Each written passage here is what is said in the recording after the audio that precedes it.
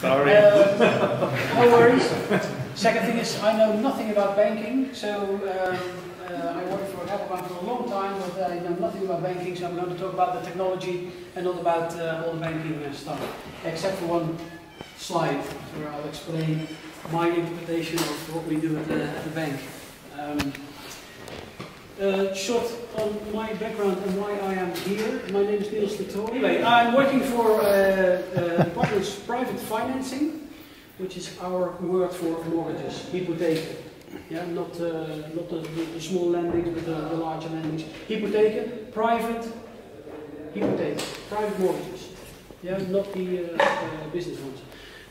Our department is 150 people, so your company is 150, our department is 150.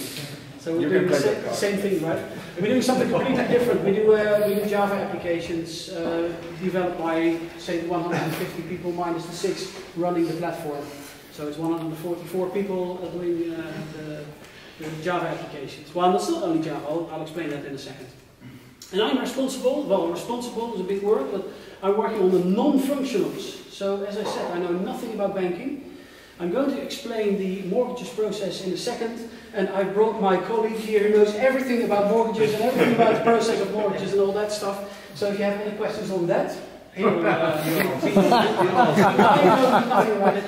only talk about the non-functionals. The non-functionals, of course, is the trivial ones like the reliability, availability, scalability, security, performance. But it also means that we run the platform. We have an IT infrastructure department which delivers all the components, and we use the components to build the larger runtime platforms. And one of the runtime platforms that we run is Mesos Marathon, so not DCOS. And that is actually the reason why I'm here. Because Mats asked me, can you give me a presentation on the Mesos Marathon, the raw Mesos Marathon, not DCOS? And why we do that and why not DCOS? So my first question to you is, who's using DCOS open source? Mats? Not many people. Who's using DCOS Enterprise Edition?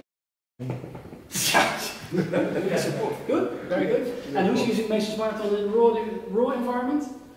Nobody, great. So I can tell you anything I want, and you will probably believe me, right? I hope. So let me start with a timeline on how we decided to go for a Mesos Marathon platform. It started, the dates are probably not completely right, because I said 2015 Spring Boot, what's that? But it was probably, I think, in 2014, I saw a job offer for a company that asked for somebody doing Spring Boot applications. I never heard of it, so if you never heard of it, you're going to look into it. And I found it very interesting technology. That's easy, that is the way you should do it. What we do at the bank, we're a bank, we're dinosaurs, we do old stuff. So we ran huge applications on top of WebSphere. Anybody remember WebSphere? Yeah, don't be still, yeah? Thank you, you're also old. You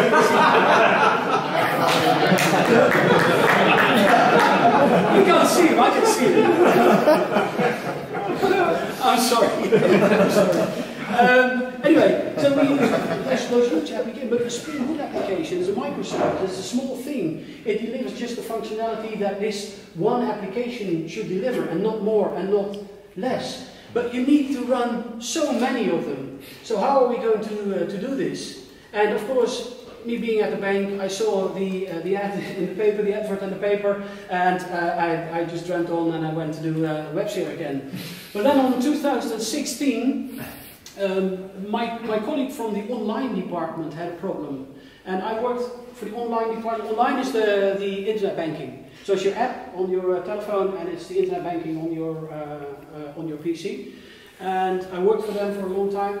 So I worked together with my colleague there, and they have a problem in that they run WebSphere, but they run something like 3 large environments, really large environments, and every environment has about something like 280 applications.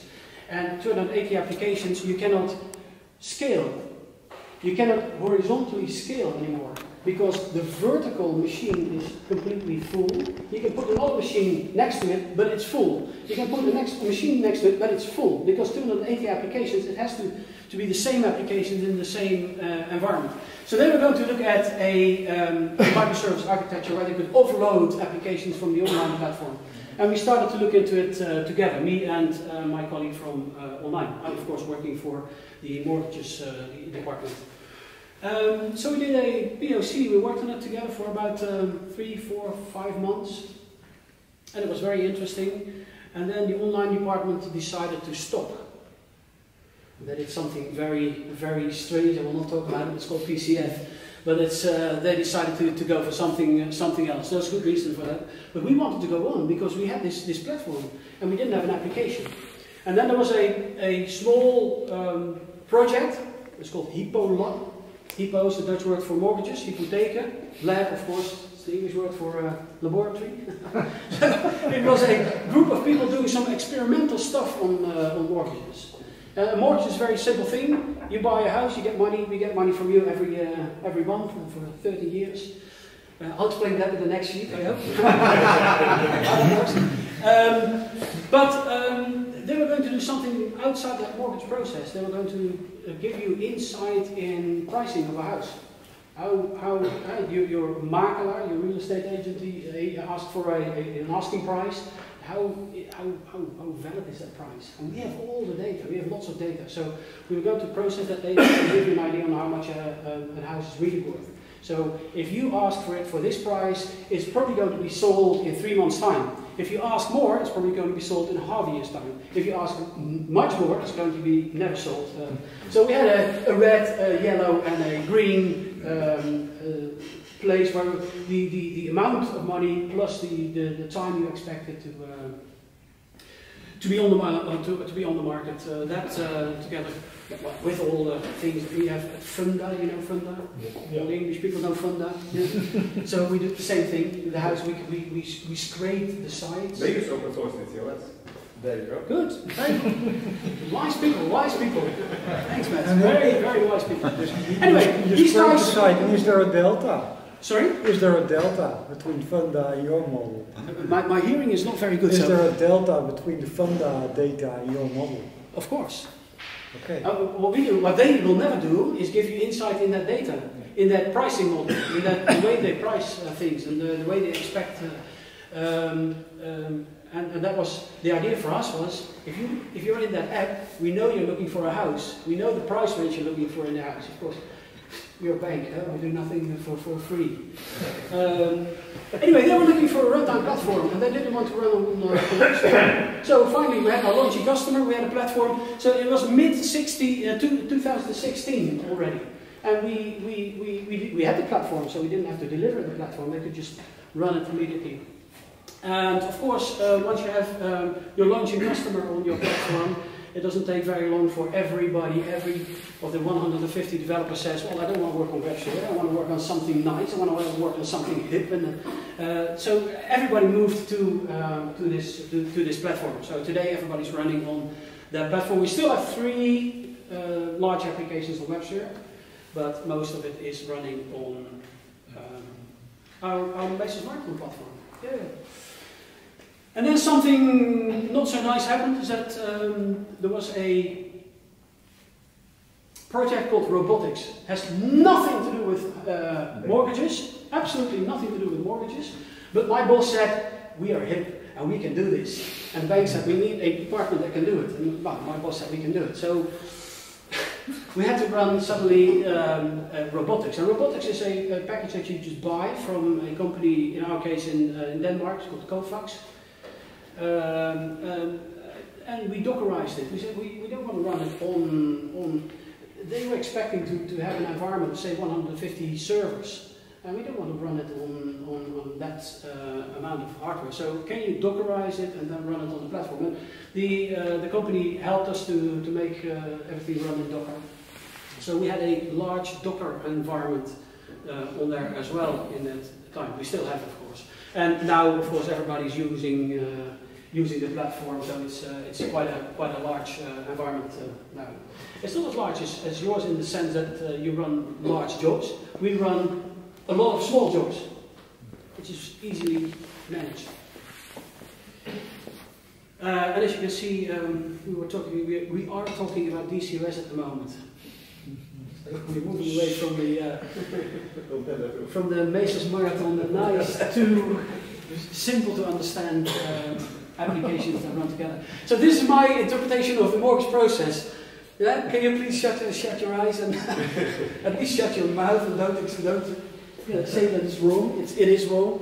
But to give you an idea of the applications that we run, we have something called there's an orientation phase, there's an advice phase, there's an acceptance phase, there's two other phases I'll explain in a second. Let's start with the orientation phase. If you want to buy a house, the first thing you want to know is how much can I borrow, how much is it going to cost me, and that's the only thing you want to know. And of course we want to know way more from you if we get serious. We want to know your income, we want to know your assets, your whatever you have. It's a long list. If you want to know the whole list, ask Robert-Jan. This is easy for me. I can always ask him. So the orientation phase is the quick one, it's the simple one. And as you maybe know, in 2013, 1st of January 2013, the law changed in Holland that in the old days you didn't pay for your mortgage advice, but then on the 1st of January 2013 you had to pay for your advice. So, well, if you're in Holland you probably know why, I'm not going to explain. So that's the second phase. At one point we go to the advice phase. You are probably more interested in really getting a mortgage from the Rabobank, and from a different company, and we are going to really ask you about what's your income, what's your this, that and the other, and then we want to have proof, so we want to see all the document uploading, all that stuff. So you can already feel the applications there, right? So the first application is what we call the rode loper, the red carpet. Yeah, you come in to the bank, and that's your first calculation. And the first calculation is very simple. How much do you earn? Do you say you earn? We don't care if it's true. And this is the amount of money you can borrow. And then the next click will be the larger calculations. So there's a lot of stuff in the functional stuff there. Then the advice phase, the same thing. Acceptance, I think I can safely say, is a .NET application. Is that true? Yep. Yes, that's true. And then there's something, I like the last one, so I put a smiley behind it. But before that I have to explain the previous one. It's called service and beheer, which is the 30 years that you pay your mortgage. Yeah, we don't see you anymore, but we get your money. Huh? So 30 years you're paying your mortgage. There's an application called RAM, it's regular asset management. Regular asset management. And then the last phase is special asset management. And what's special about special asset management for the Dutch people is bijzonder beheer. Bijzonder beheer, maybe you recognize more than special asset management. Bijzonder beheer is when you don't pay your mortgage, you get some special interest. So especially those last two, and especially Sun, is an application that we're going to onboard now. And they have some problems, again they have some problems, and DCOS is the solution to that, so we can't run Mesos Marathon for them. So we have the functional applications, as I said, the apps that support all the phases. We have some supporting applications you will never see as a customer. Well, that is, well, let's say calculations, but also the Nederlandse Bank, the ECB, European Central Bank requirements. There's all kind of stuff I'm not going to explain because you're probably going to say, all those banks, they have to... It's not us, it's the DNB, the ECB, and the AFM, which is just down the road from here. I saw. And then, yeah, the thing that I like is there's lots of other applications, and I don't know what they do. Because every day I look at my platform and I say, what's this? This is new. I have no clue what it is. I don't care what it is. It's just 10 applications just started. And it's a Bitcoin miner, probably. Yeah. I think so. They all have fancy names, and he knows the fancy names, so it must be functionality. Of course, we have robotics on there, as I explained, and we have some infra components. And this is typically something that my group also writes the software for. So we do write software, we don't run the platform, only run the platform. So we have an authenticator, we have a configuration server, we have a security environment all written for Mesos Marathon and around Mesos Marathon to make it more secure. So why Mesos Marathon? Why not something else? Well, in 2016 we had a very simple requirement. We wanted to offload the online department and we wanted to offload our department, and we write Java applications. That was the main thing, the only thing. And I don't want to run a Docker environment if I can run a native Java environment. So one of the things that we looked into the early Kubernetes, Nomad, maybe you've heard of a Nomad, HashiCorp. There's some Docker runtime environments in that time. But Mesos and Marathon, the combination could run native applications, Java and any other application if you want. Java is the only thing that we are interested in, and .NET, of course. Docker has to be possible to run on that platform, because we anticipated already that some people would write in a language that was not Java, and at least you have to have Docker. So it had to be native, preferred. If you can't do preferred Java, then do Docker. And Mesos and Marathon was the only one who could do that. Yeah? So the alternatives, well, we looked into Kubernetes, Nomad, OpenShift, and I put PCF on there with a question mark. PCF, let's not talk about PCF. More pros and cons. It was a very mature product in 2016. It was a very mature product, and that is amazing because there was a point, I don't remember the details, but I remember the feeling I had. There was a panic that there was something wrong in my environment, and it is potentially wrong in my environment. And I thought, oh shit, if this happens in this way, then and then I looked at the documentation, and it was, of course, they thought about it. There's a switch for that, and you could just switch it on, and it was every problem I could think of. It was already solved in that software. So I was very happy with that. It's very flexible. We can manipulate it. We like to manipulate all the software that we want to get the good things, but then we manipulate it. We put an authenticator in front of it. We put the configuration in a different way. We install it in a different way. We are a bank. We don't have internet access. Sort of. Sometimes you're at the department and you can do illegal stuff. So we do have it. No, we don't have internet. So as Taco, we did an air gap installation. We're not doing video tonight, so it's okay. We're not video recording. No, good. Actually, we did an air gap installation just to see that it could be done, but it's not necessary because we do have internet access. I can't tell you. Anyway, there were also some cons, and these are the cons that the online department. The reason for the online department was to stop with the Mesos Marathon. The difference between the online department and us is we do mortgages. And we have 150 people doing mortgages. Every single one is doing mortgages, which basically means if you break an application of a different group, of a different team, you will have to fix it, or the other team will have to fix it. But you fix it together. Yeah, you don't break it. And online is you have, well, mobile and desktop. You have, now I'm going to think about all the English words. Savings, investments, payments, sparen, beleggen, betalen. They have a lot. And savings has nothing to do with investments. And investments has nothing to do with whatever. So they have to have a multi-tenant model. And Mesos Marathon itself does not have multi-tenancy. Yeah. Maybe DCUS EE has it, I'm not sure. But it has no multi-tenancy. It has no login. So also, obviously, no role-based access control. You are allowed to see only the things that you are allowed to see, and you're only allowed to break the things that you are allowed to break, and not of your colleagues.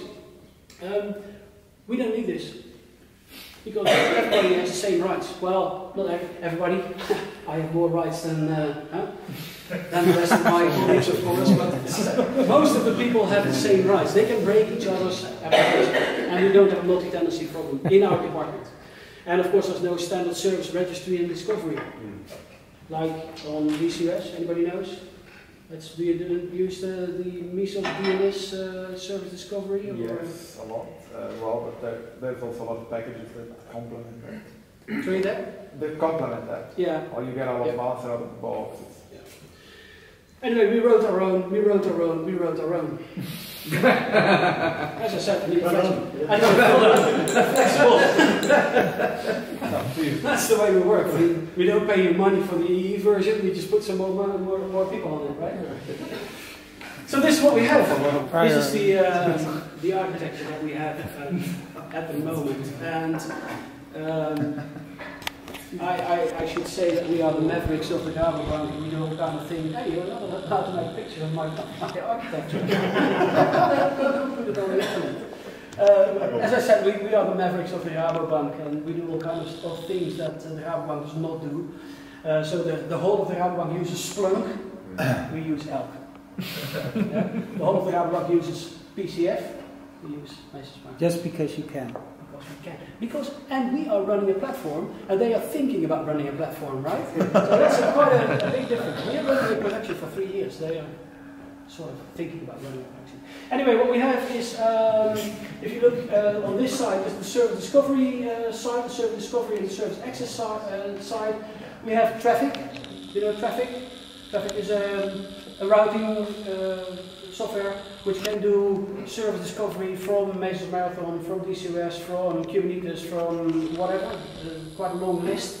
So it has a server-side event stream with Marathon, and it will, if somebody deploys an application, it will get a notification from Marathon that something has changed, and it will reconfigure the whole thing. And by accessing this, the star.apps.kwx.rabobank.nl, you get to the application. The star obviously being your application dot whatever, you get to your application.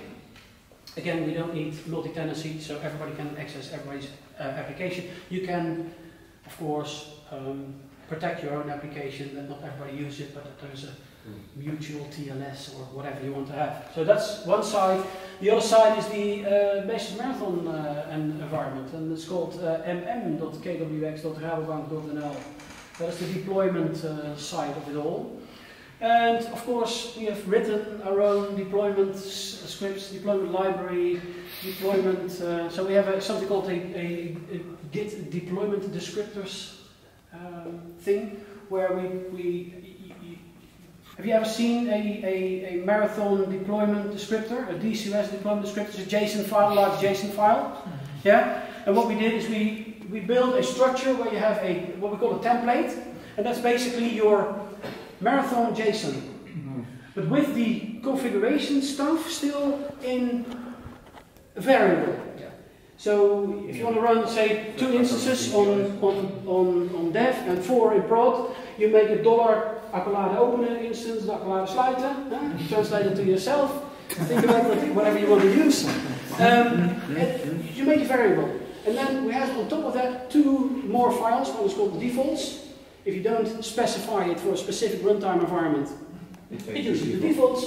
And then we have another one for a specific environment. So you have your template plus, let's say, your dev environment plus your instances, or actually plus your defaults, on top of them, the defaults. And then the 4th thing that's added is the version of your software.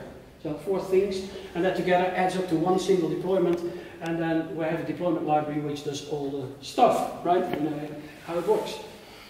He knows how it works because he's written the deployment library.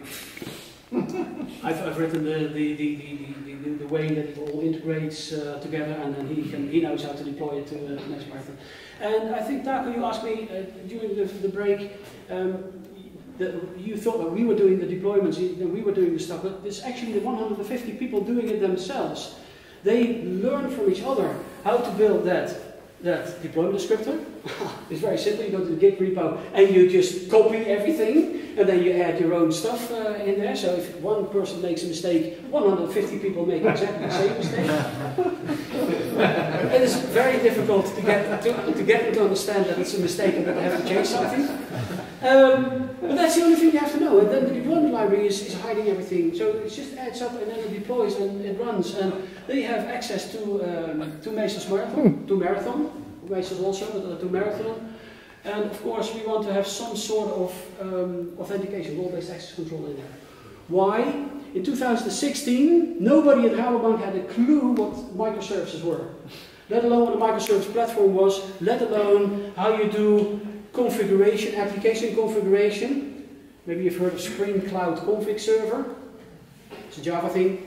Java applications can ask the Spring Cloud Config Server what their running configuration should be. So in production it's something different than in the dev environment, of course.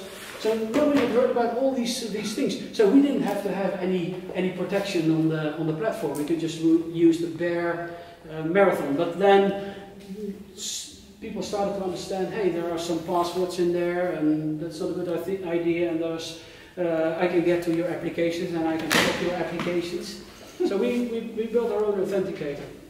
And it's basically the same as the DCOS EE version, where you have a plugin into Marathon. You know that underneath DCOS it's still Marathon. Yeah, DCOS is just, it's called the admin router, right? It's just an interface to Marathon, so you can still access. If you use DCOS OS, the open source version, you can still get to Marathon without any protection. So if you use what's it called, the OAuth login, you can still bypass the OAuth and get immediately to Marathon, which is very nice for us because then we can deploy. But we still have to put the authenticator in front of it. And of course they use the Mesos masters to run it on a pool of servers. And the pool of servers have different slave types.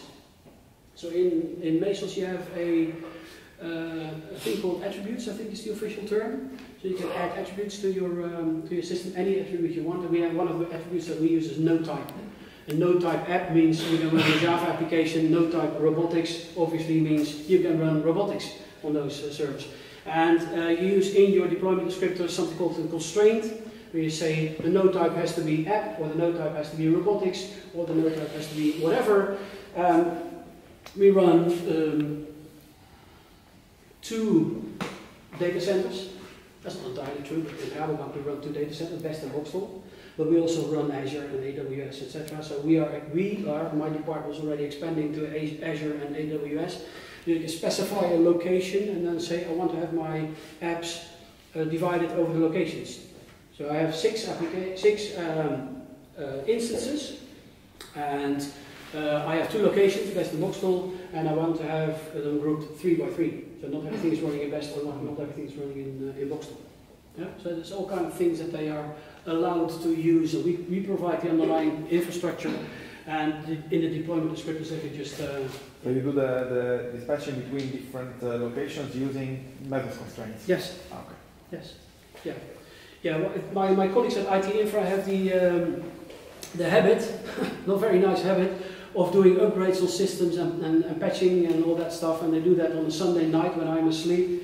So luckily for me, they don't do it in Best and Boxtel at the same time, but they do them between 12 and 2 in Best and then 2 to 4 in Boxtel. And both time frames I'm asleep, I hope, normally. So everything goes down. And if you didn't do it like that, then everybody would every application would end up in the location that is done first, not last, first. Yeah? So if you do Best first, then Best goes down, everything goes to Boxtel, then to Boxtel goes down, everything goes to Best, and everything would be running in Best, and nothing would be running in Boxtel. So you have an asymmetry. And of course, not everything can run in Best. So some application will be hanging and waiting for resources, and when Boxtel comes up, it will start running on Boxtel again. So it's not completely imbalanced, but we try to do it locally. Yeah, that's the architecture. That's what we're running. It's one of the things that we're running. This is what the authenticator looks like. It's a Java application, obviously running Spring Web Security. At the moment it's running Spring Cloud, Netflix, Zool proxy. Anybody heard of that? No? Good. So I can just bluff that it's, trust me, it is. And then there's a plugin into Marathon, and the two together, so the authenticator and the Marathon authentication plugin together do the role-based access control. So you're allowed to log in here if you have a certain role, and with that role you get certain rights, and with the rights you go to Marathon, and Marathon now gets the rights. And so we run Marathon at 127.0.0.1. So you can't get to it directly, you have to go through the authenticator, all those tricks, as I said, they're very flexible, you can do whatever you want. That's what the authenticator looks like. This is what Marathon looks like. Have you ever seen it? The DCS people? You can still bypass it, you can get to it.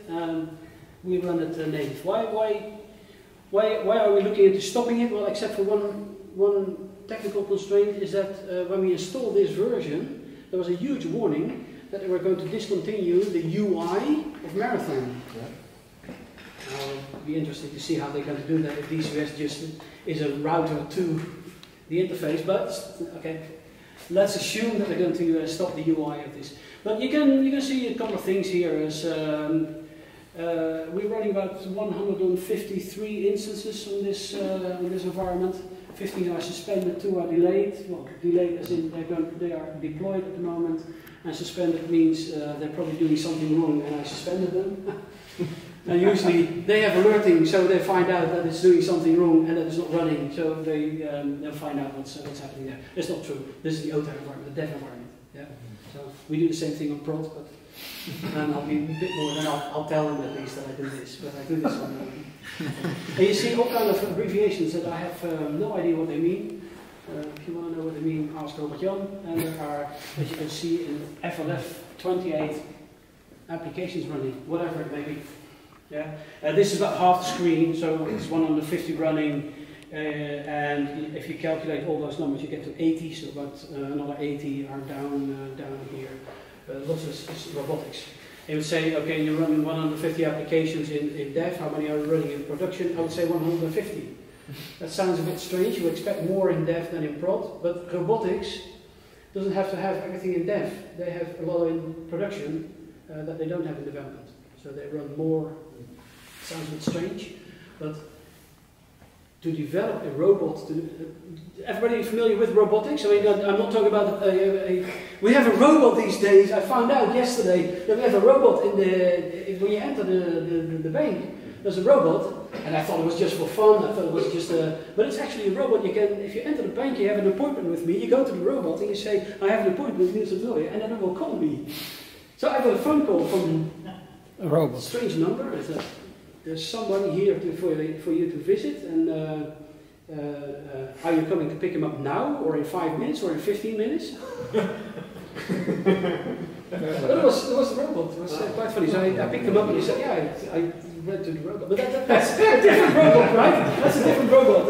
These robots I'm talking about is the automated stuff. We get a message in an email. People are sending an email, and that email has to be opened. And then somebody reads it there and types in the numbers over there. People are doing that.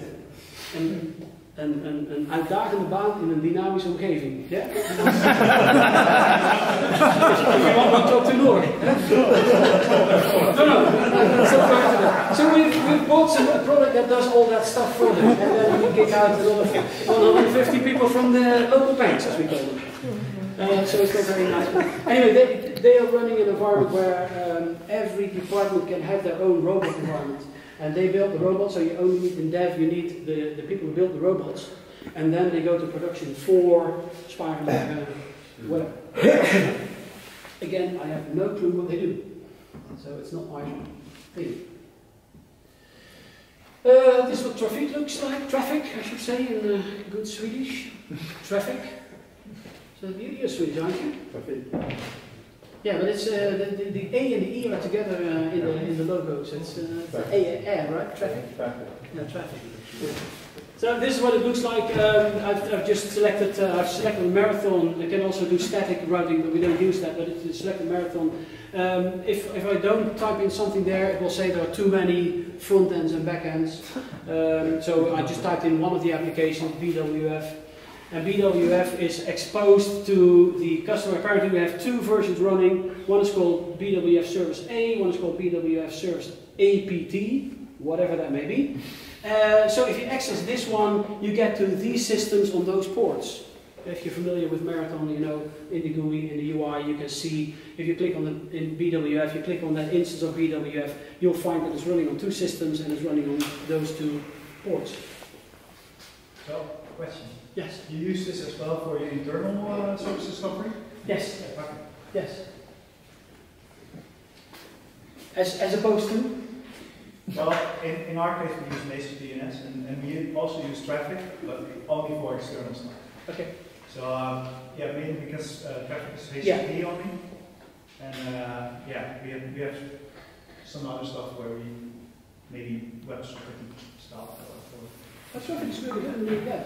You saw maybe on the previous sheet there's gRPC was on there, so we did a test on gRPC. Traffic can do that. Cool. Yeah. The ones that we wrote ourselves cannot do that. That's why we're moving to more. Yeah, in Mesos Marathon you don't have the Mesos DNS, so you don't have the service discovery at all. You have to have an external form of service discovery. So your databases are not going through this thing, of course? Exactly. Databases are in a different environment. Oh, okay. That's because we're a bank and we have a central managed database department, which is also 150 people, I think. And they deliver services you would never expect. Like backup, for instance, of a database you don't want to be backed up. And it's going to cost you money, yeah? So the database are outside. Having said that, is that we are moving to Azure and AWS maybe in the near future. We don't have a contract with AWS yet with the bank, but we do have a contract with Azure. So we are already running in Azure. But if you're going to move your application to Azure, you want to have the database as close to your application as possible. So you want to have your database in Azure as well. And of course, IT Infra is not going to provide databases in Azure, so we are moving to our own databases. We're moving away from IT Infra databases to our own databases as well. And at the moment we have one database running, it's called Cockroach. I'm not sure if you're familiar with Cockroach, but Cockroach is a Postgres database. You probably know Postgres, but it has the advantage that it can run on multiple data centers. So we have an instance on-prem, we have an instance in Azure, so well, two in Azure, but one in Northern Europe and one in Western Europe. And of course, Western Europe is in the north and Northern Europe is in the west. Yeah, so Northern Europe is, I think, I never know which one is which, but we have two regions, Northeast and North Europe and Western Europe. So we have a database that spans all the environments. If you want to put your application on-prem, you can talk to the nodes on-prem. If you want to have your application in Azure in Northern Europe, then you can put it in Northern Europe and have to talk to them directly to... Again, a trick we use in Marathon is where we provide a location in an attribute, and you can pick it up. So you can say, I want to connect to the database with a connect string of something, dollar, accolade openen, location, accolade sluiten, and then you connect to your local environment. So this is what traffic looks like. Well, and this is how we access, of course, don't look at the picture, only look at the URL up there, where it says star, as I said, .apps.ota, -ota.kwx and Rabobank.nl, and this is the service I just showed you on the previous sheet. So on the previous sheet you'll find that FBX minus BWF minus services minus a dot apps ota dot translates to those two systems, and of course there you have your URL, and lucky for me I typed it in and something came up. Most of the services give you JSON back if you put in the right URL, and of course I haven't got a clue which URLs I have to type in. So this one, I was lucky. So that's why it's on the sheet. Don't look at the contents, just look at the... And by the way, I cut off some stuff which is maybe Rabobank specific, so it's, what's here is not very interesting.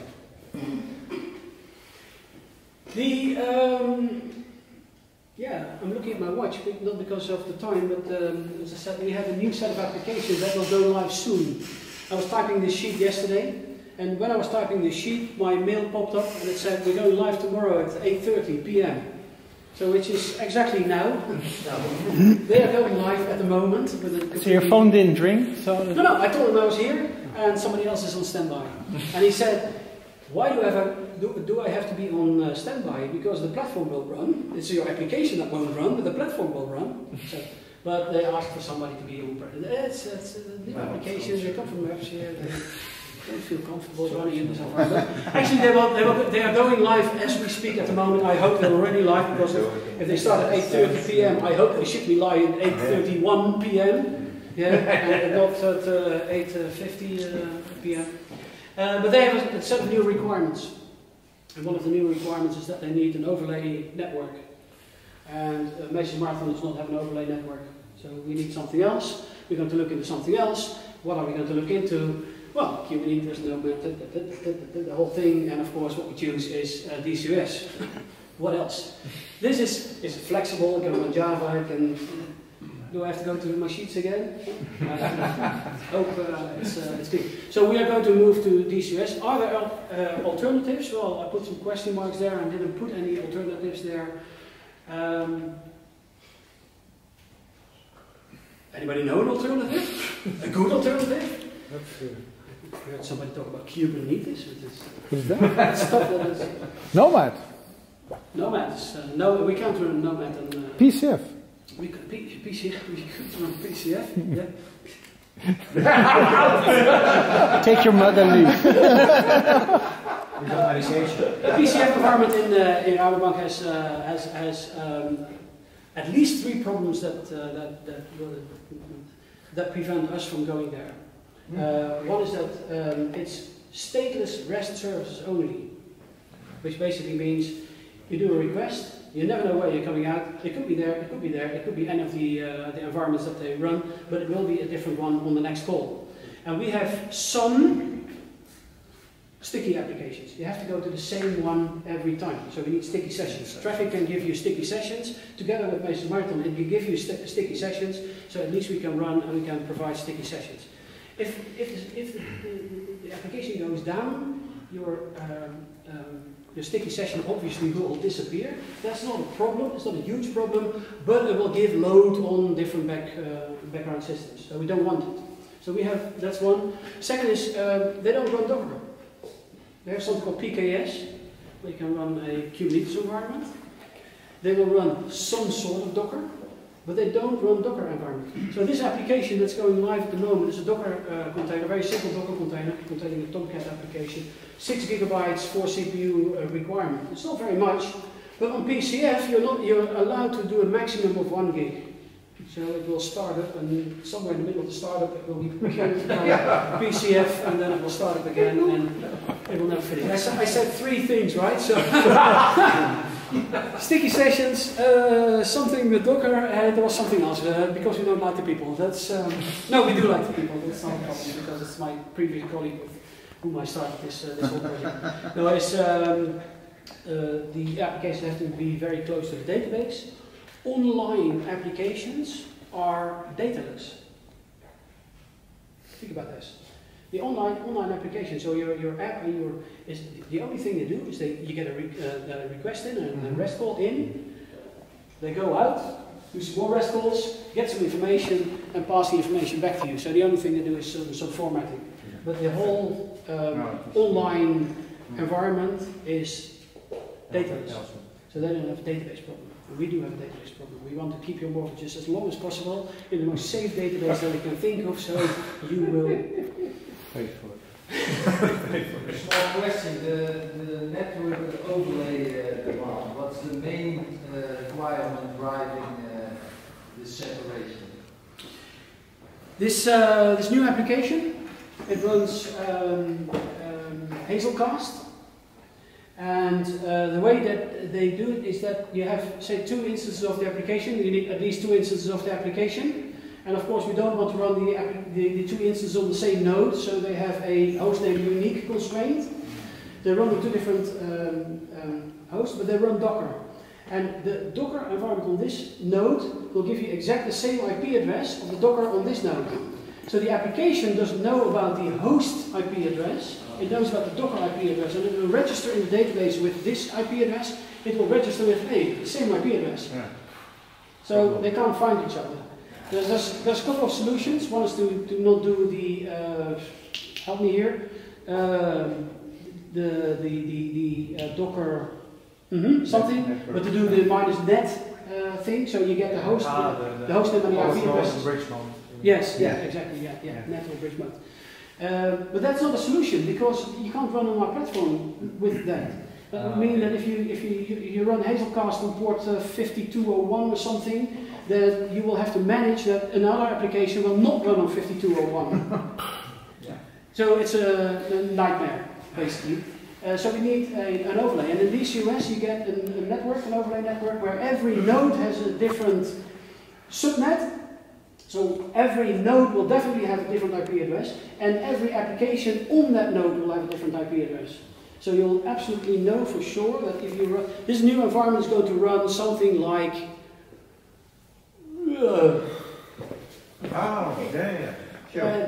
it's going to be bigger than the environment that we have at the moment. Yeah, so they will run more applications on the nodes. They will have a new constraint. So they have their own infrastructure. They cannot run on the app and the infra or the robotics nodes. They will have to run on a different set of nodes. But they have a requirement for a huge amount. So we need the overlay of the different IP addresses. Well, that's it.